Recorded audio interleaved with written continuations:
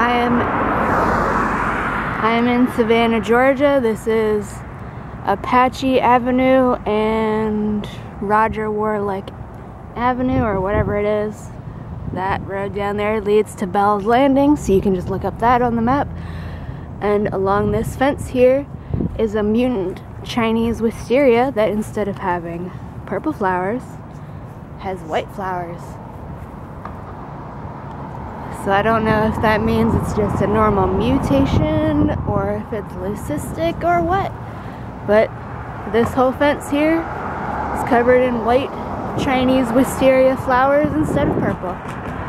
And it goes a long way. This is all the same plant.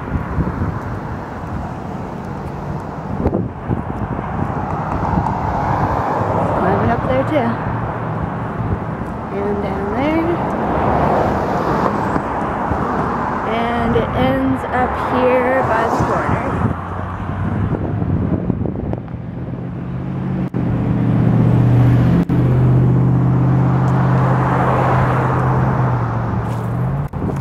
Well, these are some normal purple ones, and here's the white flower I grabbed as an example.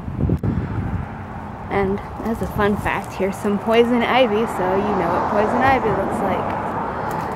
The pictures of the white flowers will go on iNaturalist, so you can find it there. I just wanted to make a video to show it off because this plant is huge.